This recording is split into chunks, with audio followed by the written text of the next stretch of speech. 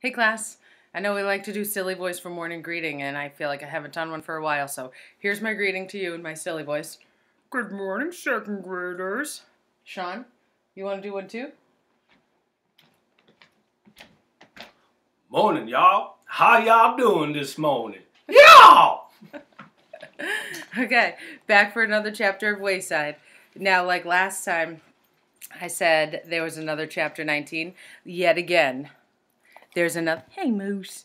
There's another. Okay, I see you. You want to say hi to the second graders too? There's another chapter 19. Forever is never. Moose is here listening to the story. Hey, Boo. You want to sit down? Okay. You good boy. Okay. All right. Allison was still stuck on the 19th story. 14 two-minute breaks had passed. It's dictionary time, said Miss Zarvez. Everybody got out a dictionary. Allison found a dictionary in her desk, too. What are we supposed to do with it, she asked. Memorize it, said Nick. Memorize it? That's impossible, said Allison. No, it's easy, Virginia assured her. You memorize one word at a time until you get a whole page. Then you go on to the next page. How many words have you memorized? Asked Allison. I'm almost finished with the B's, Virginia said proudly. I've only been doing it for 32 years. Allison opened her dictionary. Mrs. Jewell's class, she suddenly remembered. She sighed with relief. Can you sigh with relief? For the last 6 days, she'd been trying to remember where she came from. In her mind, she went through everybody in her former class. She didn't want to forget again. As she thought about each person, tears filled her eyes. She missed them very much, even Jason. They were all so wonderful in their own special ways. When the 2-minute break came, she talked to Mark again. He was the only person in class who still seemed to have a brain. How did we get here? She asked. Maybe we're dead, said Mark. Maybe we died and went to... This isn't heaven, said Allison. That wasn't what I was going to say, said Mark. Allison felt a chill run up her spine. She looked at Miss Zarvez. Miss Zarvez smiled back at her. But she seems so nice, said Allison. Could someone as nice as her really be the devil? I don't know, said Mark. She always gives us good grades. What would happen if we didn't do our work, asked Allison. We have to do our work, said Mark. Why, asked Allison. What's Miss Zarvez going to do? Keep us after school? I don't know, said Mark. Teachers can always find new ways to punish you. They're experts at it.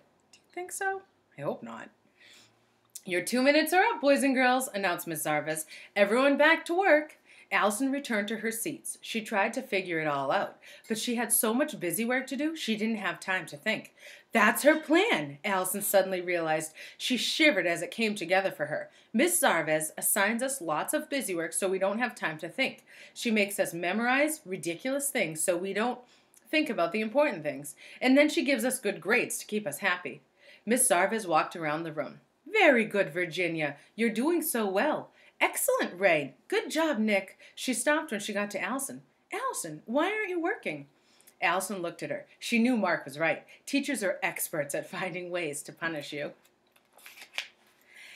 And if Miss Zarvez was the devil, who knew what might be up her sleeve? Still, Allison had to take a chance. If she wanted to get back to Mrs. Jewell's class, she had to act as if she were in Mrs. Jewell's class. She took off her shoes and socks, sat on the floor, and sucked her toes. Allison, what are you doing? Asked Miss Zarvez. Allison took her toe out of her mouth. Get off my case, buzzard face, she said. Miss Zarvez was furious. Return to your desk, young lady, she ordered. Allison returned to her desk, but instead of sitting at it, she climbed on top of it and sang a song. I got one sock, looking for the other. One sock, looking for its brother. When I find that sock, I'll tell you what I'll do. I'll put it on my foot and I'll stick it in my shoe. Mark Miller smiled at her and silently clapped his hands. Everyone else looked at her like she was crazy. Your socks are on the floor next to your shoes, Miss Zarvez said coldly. I'll give you 10 seconds to put them on your feet. 10, 9, 8, 7. Allison climbed down from her desk. She picked up her socks and put them on her ears. How's this? She asked. 6, 5, 4. Albert Einstein didn't wear socks. Why should I? 3, 2. Allison closed her eyes. 1. She felt something slam down on her foot. Something else jammed her into her stomach. Ugh! She grunted as she fell and rolled down 3 steps. Are you all right? Asked Dee Dee. Huh? Said Allison. She went on the stairs. She was on the stairs somewhere between the 18th and the 20th story. Sorry, said Ron. I didn't see you. Dee Dee and I were racing up the stairs, and then you suddenly appeared. You knocked off her shoes and socks, exclaimed Dee Dee. Oh, I ripped your windbreaker too, said Ron. I'm sorry. That's okay, said Allison. She picked up her shoes and socks. Race you up the stairs. All three ran up to Mrs. Jewell's room. When they got there, they were so pooped they sat with their heads flat on their desks and their tongues hanging out. Hi, Allison, said Rhonda. Allison raised her head. Hi, Rhonda, she said happily. What did I miss while I was absent? When were you absent? Asked Rhonda. Hey, how come you're not wearing your shoes and socks? Allison hung her socks from her ears. What do you think? She asked. It's a new look. Rhonda laughed. Allison, said Mrs. Jewell, you seem to have a bad case of the sillies this morning. Allison giggled. Jason entered the room carrying a glass bowl with a goldfish swimming inside. Look what I brought, he said. What's the name of your goldfish? Asked Mrs. Jewell. Shark, said Jason. Everyone laughed. It makes him feel important, Jason explained. Where should I put him? How about on top of the coat closet, suggested Mrs. Jewell. Jason had to stand on a chair on his tiptoes. He held the bowl at the very bottom as he tried to nudge it over to the edge of the closet. Allison turned around to watch. She didn't want to miss this.